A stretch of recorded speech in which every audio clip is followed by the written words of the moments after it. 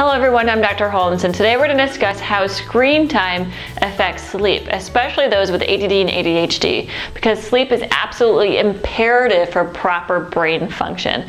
This is something that can actually be applied to anyone who is having some sort of sleep problem. I work with a lot of kids with ADD, ADHD, OCD, ODD, autism, or anywhere in that alphabet soup that we like to call spectrum disorders. One of the most common complaints I get from parents is that their child's not sleeping well.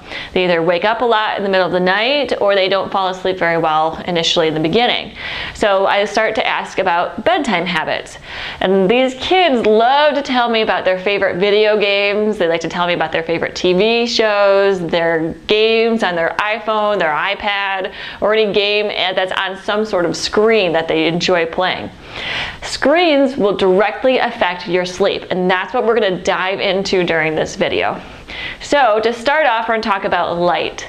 Our lives literally revolve around the sun, and that has all to do with the types of light that's being emitted. So in the morning, what type of colors do we usually see? We see more of those blue hues. You can see the wavelength right here, how they're very frequent. They're close together and they're very stimulatory. That's the idea. When you wake up, you want to be stimulated. You want to be bright-eyed and bushy-tailed. What this does is it actually stops the production of melatonin in a part of our brain called the pineal gland. A lot of people understand that melatonin helps us sleep. We don't want a lot of melatonin in the morning so that we can actually wake up. We should have low melatonin and high cortisol. This has a lot to do with that blue light that's being emitted.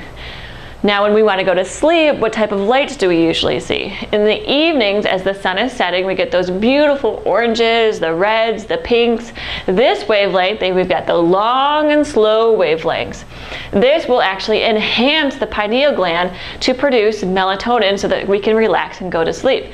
Now melatonin should be high and cortisol should be low, so we can start to relax and go to sleep. So other than the sun, what else gives off blue light? Screens give off huge amounts of blue light. That blue light, while we're trying to relax at night, we decide to sit down in front of the TV and watch a show so we can get ready for bed. That blue light is actually stimulating your brain. It's causing a decrease in melatonin. It could potentially increase your cortisol, and it's going to interrupt your sleep. Sleep is extremely important. We spend almost half of our lives sleeping. Sleep will enhance something called neuronal plasticity. That is our ability to learn, to change, to adapt to situations. When we don't have enough sleep, what we see is a decrease in neuronal plasticity, as well as a decrease in something called our working memory, which has a lot to do with our frontal lobe. Kids and adults with ADD and ADHD usually have a poor functioning frontal lobe. That's our executive function center. It's what helps us make our good decisions, have appropriate behavior, think before speaking, controls motor function. All that takes place in the frontal lobe, and your frontal lobe doesn't work very well when you don't get a good night's sleep. So when we look at this with parents, oftentimes what I'll suggest is an hour before bed, decrease screen time. Whether that means shutting off screens altogether or changing the hue on the screen so that we get more of those red and orange colors instead of the blue.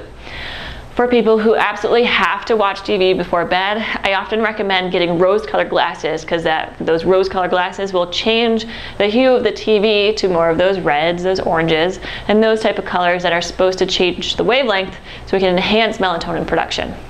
If you need white noise, there are always white noise machines, and you can always try reading your child to sleep instead of a TV show. So those are my suggestions. So if anyone's having a hard time sleeping, if you want more information on stuff like this, please visit our website at ibrainandbody.com. Thanks guys, and have a great day.